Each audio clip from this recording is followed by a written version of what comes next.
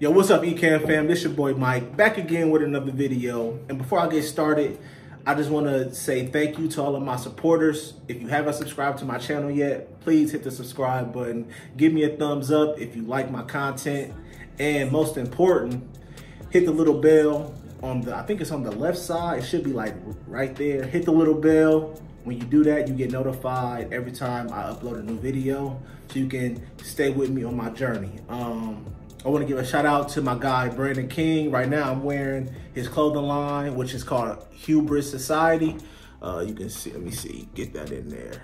Let me see, right there.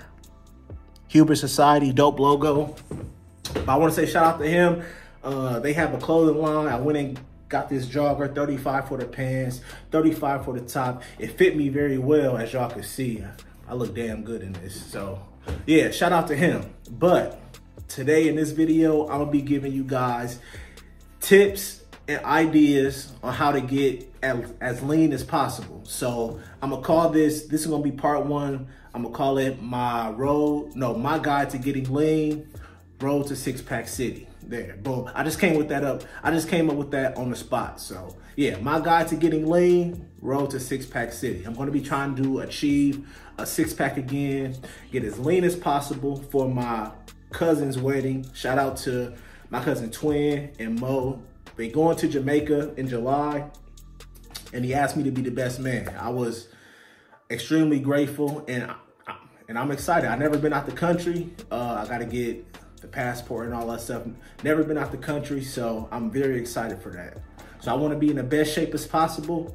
I want y'all to get in the best shape as possible for the spring and the summertime, so we can look the best we ever look. So in this video, I'm gonna be giving y'all my keys to getting lean as possible. These are exercises and cardio methods that I used 3 years ago to achieve the six-pack that y'all seen in the thumbnail.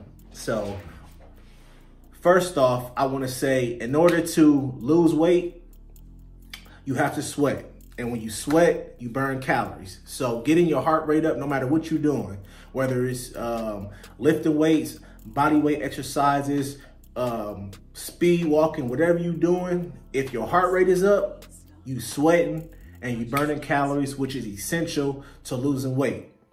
So I want to talk about, first, I want to talk about the cardio portion of my workouts. I've always worked out for about 90 minutes. I work out 5 times a day, sometimes 7 days a week. 5 times a week, sometimes 7 days a week. About a month and a half ago, I implemented cardio and ab exercises to the end of my workouts. So I'm in the gym for about 2 hours every time I go to the gym. Again, I don't expect a lot of people to do that. If you just simply want to lose weight, you can go in there, bust out cardio for 30 minutes or an hour and be gone. As long as you really focusing on what you eating, which is most important when it comes to dieting. If you dieting, you want to watch what you put in your body. Keep the grams of fat low and put positive fuel in your body, which is vegetables, fruits, lean meats into your body. That will give you fuel. So when you go to the gym, you feel good about yourself. And when you wake up, you'll see the changes that you want. So yeah, the cardio portion of my workouts, I do 4 to 5 exercises, okay? So I run a mile, I do the elliptical, I do HIIT cardio. For those of you who don't know what HIIT cardio is, it's timed increments of sprinting and then walking. So I'll sprint for 30 seconds to a minute, and then I'll walk to catch my breath, brace myself for the next run. And I just sprint, walk, and I do that for at least 10 minutes. All of my cardio exercises I do for at least 10 minutes. So let's go. 1 mile, running for 1 mile. I usually stay between 6 miles an hour and 7 miles an hour. I can run a mile in under 7 minutes. No, in under 8 minutes when I'm running at 7 miles an hour. So again, you don't have to do that. You can run at 5 miles an hour, 4 miles an hour. As long as you're running, as long as you getting your heart rate up and you sweating, that means you burning calories, okay? I want to burn that into everybody's mind. If you sweating, you burning calories. The more you sweat, the more calories you're gonna burn, the closer you are to your goal, okay? So I wanna keep that in mind. So I've covered the mile, the elliptical, which is probably the most popular exercise out of all the exercise machine, well, out of all the cardio machines in the gym. HIIT cardio and the bicycle. I use these 4 cardio methods to burn calories after I work out. So, like I said, I work out for I do cardio for at least 10 minutes after every workout. I'm usually able to burn anywhere between 100 calories and 170 calories on those 4 exercises after I work out. Again, don't measure your calorie burns to mine. Everybody's different, so I don't expect everybody to go as hard as I do, or you can go harder than me. You know, whatever you want to do, just make sure you sweat.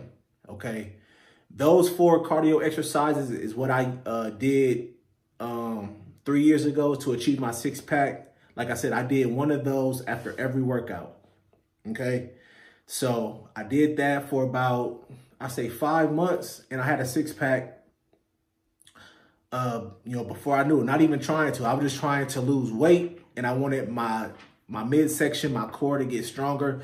So that's why I implemented the ab exercises that I'm about to talk about in my workouts as well. So after I worked out, I would do 2 ab exercises, okay? I'm gonna give y'all 4 because these are my 4 favorite. And I do these 4 exercises, I do 4 sets of 25, which is 25 reps 4 times, which is 100 reps total. And since I do 2 exercises, that's 200 reps a day just on abs. So the first exercise, which is my favorite, is knee raises. Knee raises is so important to me because it really got rid of the lower belly fat. And for those of you who have a 6-pack or trying to achieve a 6-pack, when you look in the mirror and you flex your 6-pack, you'll notice the lower abs are the hardest to see. Why? I don't know. But I was able to get rid of my lower belly fat by doing knee raises or leg raises.